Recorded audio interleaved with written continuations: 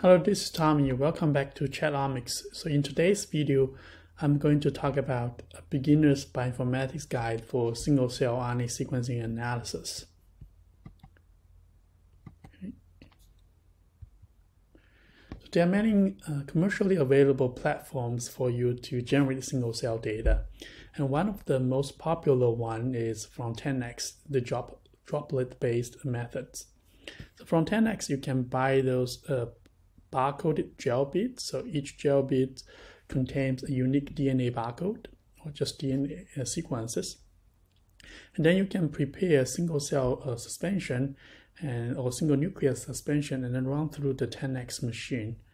And at the right speed, so each cell will be associated with a unique gel bead and within a single oil droplet. And then the reverse transcription is occurred within the same oil droplet. So all the mRNAs are tagged with the same barcode from that gel bead. So after sequencing, we can computationally group all the transcripts from the same cell together based on that barcode. And this is the final look of the sequencing library. So you have the R1 or the forward read and the R2 the reverse read. So P5 and P7, those are the Illumina sequencing adapters. And the R1 read contains 16 base pair cell barcode. So essentially those barcodes from the gel beads. And plus 10 base pair or 12 base pair unique molecular identifier. Depending on which version you're using, V2 is 10 base pair, V3 is 12 base pair. So those unique molecular identifier can be used to deduplicate the duplicates of the PCR.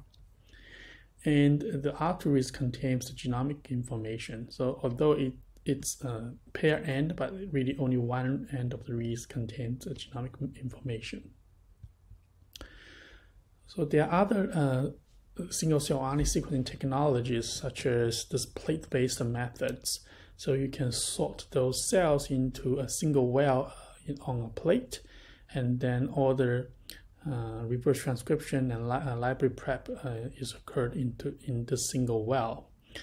And the SmartSeq is one of them, and it is not UMI-based, but it sequences the full length of mRNA, and usually have much deep sequencing depths compared to 10x data, but then it has much fewer number of cells, a couple of hundred. But from 10x data, you can get a couple of thousand, even 10,000 cells per round.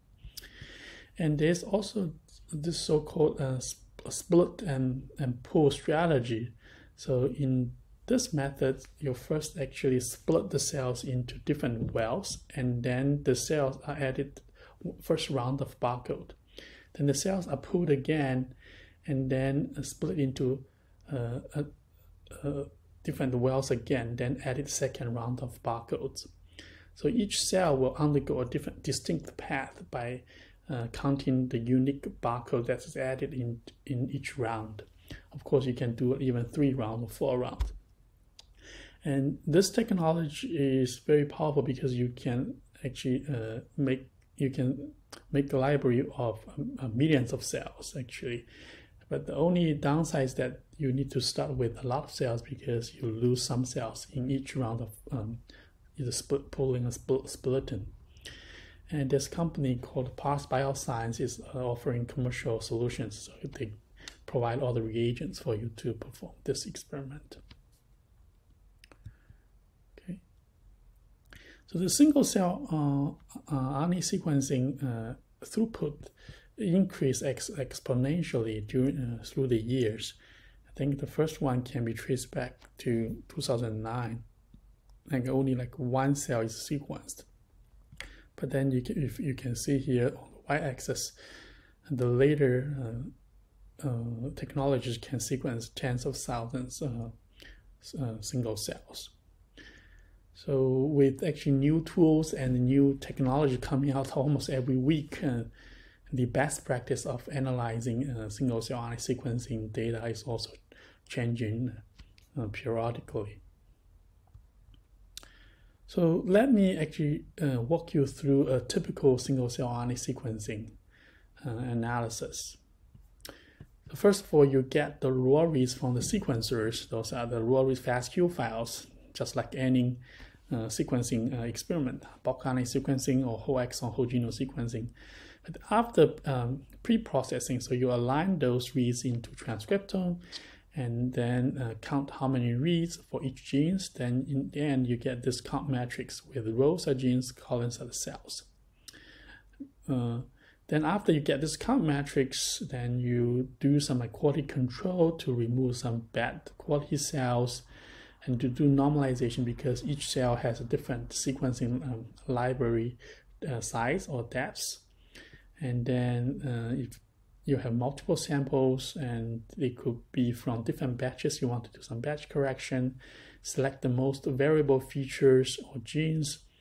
Then you can do some downstream visualization, such as like after dimension reduction, those PCA, t-SNE, or UMAP, and then you can do clustering on the PCA space and identify distinct cell clusters. So after you identify cell clusters, then you can find the marker genes of each cluster. And then you annotate those clusters by either using marker genes or other more complicated machine learning approaches. And you can do like differential gene expression between different clusters or different groups of conditions. And then you can also do some compositional analysis. For example, you have two different conditions. You can test whether the abundance of a particular cell type changes between different conditions. Of course, you can also study the dynamic feature of the sample, like by doing some trajectory inference. So I'm going to actually dive into each step into a little bit more detail. So for read alignment, and Cell Ranger is the 10x genomic commercial solution, and then you can use it to count to get that count matrix. And you can also use the STAR Solo. STAR actually is a RNA alignment tool for bulk RNA sequencing, and STAR Solo extends its capability for single cell RNA sequencing data. So it's much faster than Cell Ranger. And more recently, there are like all those alignment-free tools like Salmon or Callisto. Both of them have the bulk RNA sequencing version and also the single cell RNA sequencing analysis version, so Alabin or Callisto Bus tool. So they are also much faster, and it turned out they're also much more accurate than the Cell Ranger version. And of course, one of the things you need to note is that all the cell barcode can have actually sequencing errors. So all of them actually do some like cell barcode correction. So in the end, what you get is this count matrix. So each rows will be gene, each columns will be cell, and each entry will be how many counts for that gene in that cell. Depending on whether you are using Python or R, actually in Python, the rows will be cells and columns will be genes. And the single cell RNA sequencing data, the count matrix is sparse, meaning you may have heard about this term, so meaning there are many zeros in the matrix, and that actually imposes some of the challenges in analyzing those data. So after you get the count matrix, you can do some quality control, and you can take a look at how many genes are detected in each cell. So here each dot is one cell, and then also how many total UMIs that is captured in each cell, and what's the percentage of mitochondrial RNA in each cell. So high content of mitochondrial RNA may indicate the cells are dying, and those cells are of low quality, so you want to remove them. But again, the cutoff is kind of arbitrary or subjective. So for example, like people use 200 genes as a cutoff for number of genes that are detected, and for the total number of UMIs, you can use like different cutoff here. I believe we use like also 200, something like here. So I was joking that one of the main tasks for bioinformatics is to determine a cutoff. So in this bioinformatics paper, actually, they investigated a little bit about what cutoff to use for the mitochondrial gene content. So this is for human tissue, and this is for the mouse tissue. And they found that so each row is one data set. They found that actually for human, if you use 10%, actually that's pretty good. So you actually retain most of the cells that are of high quality. But for mouse tissues or mouse cells, you can use 5%, and then you can retain most of the high quality cells. And also you can use this new tool called MIQC. This is more like a data-driven QC matrix that actually model the proportion of the reads that map to the mitochondrial DNA genes, and then will actually determine a cutoff probabilistically to remove those low quality cells. Okay, so let's talk about normalization and scaling. So for bulk RNA sequencing, you might have heard about those units like RPKM or TPM. So RPKM is reads per kilobase of exome per million reads mapped, and transcripts per million is short for TPM.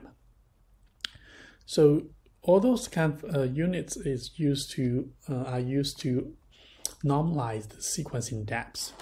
And for single-cell RNA sequencing data is similar. So you can use the number of counts for that gene divided by the total number of counts for that cell or the library size, and times 10 to the power of 6. And usually you add a pseudo count. So you can either, like, very common, you use a 1 as a pseudo count, and the recent paper shows that pseudo count can matter a lot. So you can just add a very small number rather than 1. So then you log transform it. There are also more complicated methods for normalization, such as SC transform implemented in this wrap package. So the next step is scaling. So what is scaling? So scaling essentially just shifts the expression of each gene so that the mean expression across the cell is 0. So you calculate the mean of that gene across all cells, and then you minus that mean, and then you scale means actually you divide that by the standard deviation. So it's x minus mu divided by standard deviation. Okay, so this steps actually gives equal weights for all the genes, so that highly expressed genes, they do not dominate the analysis. Okay. So actually this paper, genobiology paper, shows that the choice of pre-processing methods was found to be less important than other steps in the single-cell RNA sequencing analysis. So after we normalize the data, then we can do a dimension reduction. So the figure on the left is principal component analysis. It's a linear dimension reduction. And on the figure on the right is the U-map, or this nonlinear projection of the high dimensional data into a low dimension. So as you can see here in the principal component analysis, you can sort of also see the separation between different cell types. Or, but of course, principal component analysis has this benefit that because it's linear transformation, so the distance between those points, they mean something. So for example, you know those two are kind of close to each other, then it means they are kind of close to each other. But on the other hand, U-map is, because it's nonlinear transformation, and the distance between those cell population doesn't mean anything. But U-map is good at visualizing single cell data, because you can see those different cell types, they separate a little bit more clearly. For principal components, it's fine if the most variance is captured by the first two components. And if the cell types, they are quite heterogeneous, then you may need to plot the PC3 versus PC4 to further separate them. And then by using UMAP, you can actually separate all the cell clusters in just 2 dimensions. So by the way, I have a blog post to show you how to calculate principal component analysis. Okay, in this tweet, Leo actually was arguing t-SNE or UMAP are useless because they can actually make them look like any animals that you want to look at. But in my opinion, UMAP or t-SNE, they do have a place in single-cell RNA sequencing visualization. And they're still very useful to have a global view of your data. And to get a high level of understanding of UMAP or t-SNE, I highly recommend you watch this video by Josh Stammer. Then after we did dimension reduction, so principal component analysis, we can do clustering on the PCA space. So we can either use k-means or hierarchical clustering on the PCA space, but the most popular one is using this graph-based methods, so implement in SRED or ScanPy.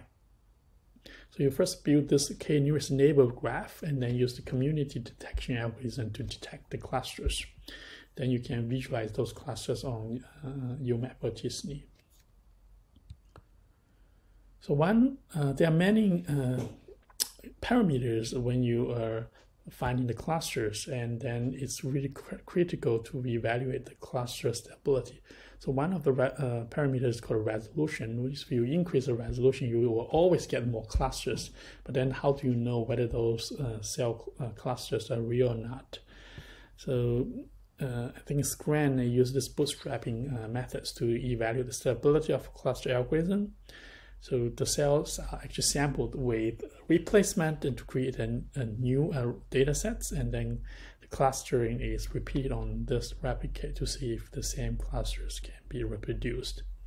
So I also published a method with a similar idea, but I was using subsampling. So the idea is kind of similar. So I random subsample, for example, 80% of the cells, and then I recluster them.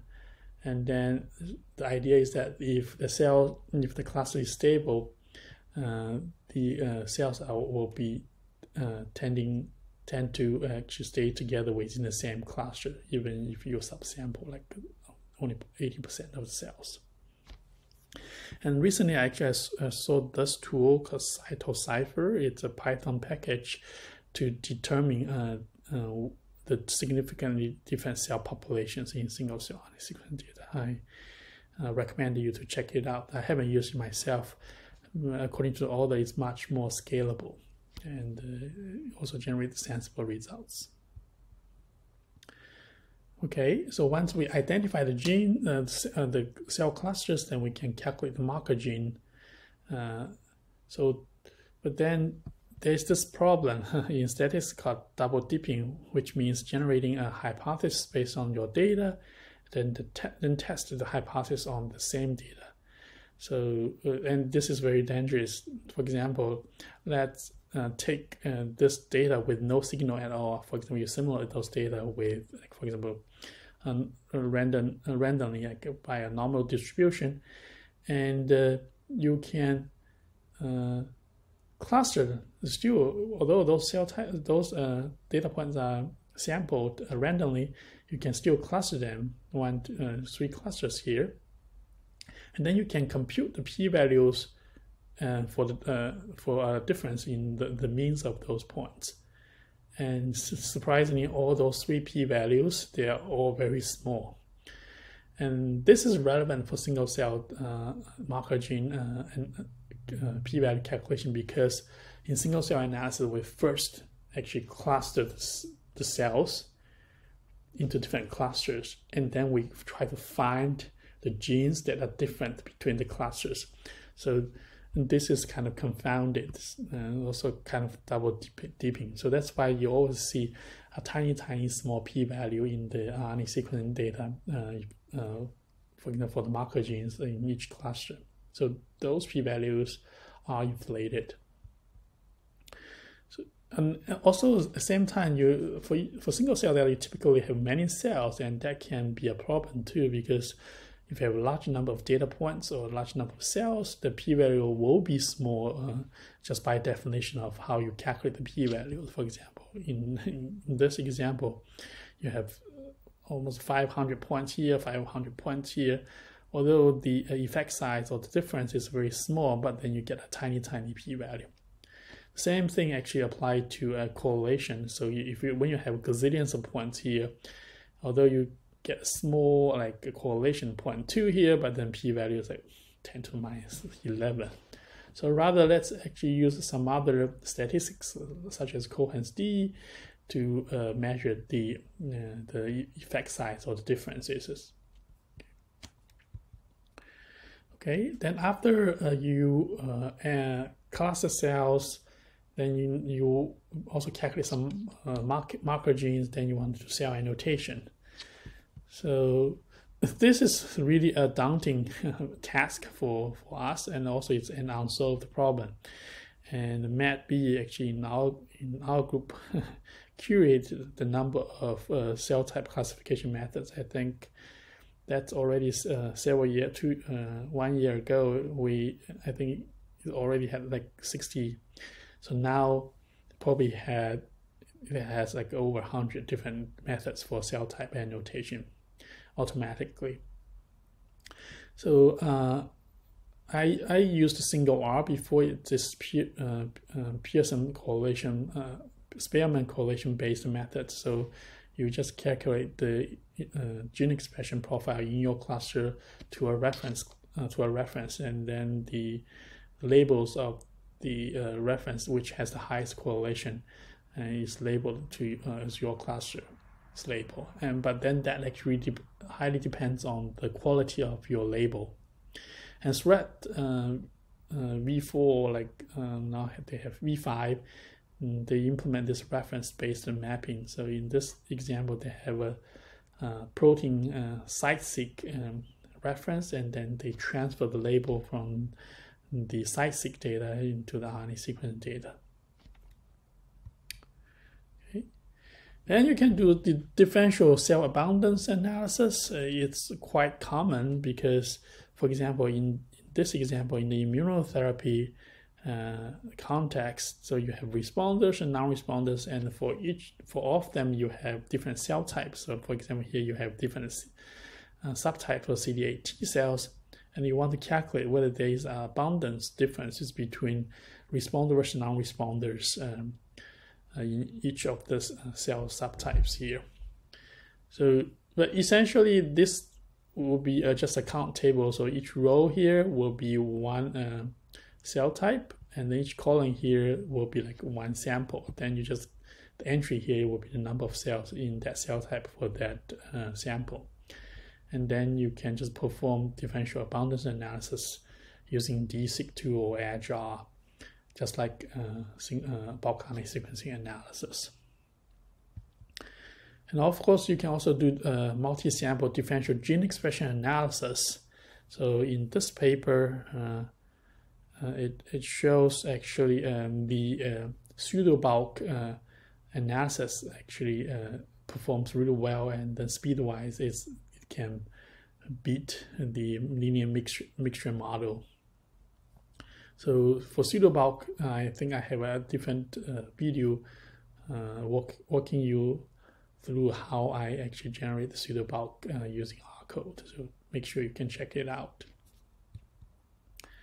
And for doing pseudo-bulk analysis, the bioconductor package MuSCAT or SCRAN can both do it. And I highly recommend you visualize the data. So after you identify those genes, and for example, in here you have two different groups, and then each violin plot here is one sample. So you really want to visualize at the per sample level, because if you group all the cells together here, all the cells here together, the difference may be just due to one sample. So clear in here, you see actually uniformly across the samples, like this group has a higher expression level of ISG, for example, 20 than this group of cells, so stimulated and unstimulated. Okay, I think that's about it for today. There are many other resources that you want to check out if you want to dig into how the analysis of single-cell RNA sequencing data. So the orchestrating single-cell analysis with bioconductor is a very, very nice actually online book for you to read. And there's this paper called The Triumphs and Limitation of Computational Methods for Single-Cell RNA Sequencing Analysis. And there are multiple GitHub repositories, including one of mine. We curate many different tools and methods for different analysis for single-cell RNA-seq data. Okay, that's it for today. I hope it's helpful for you. Click subscribe if you like this content. Thank you. Happy learning.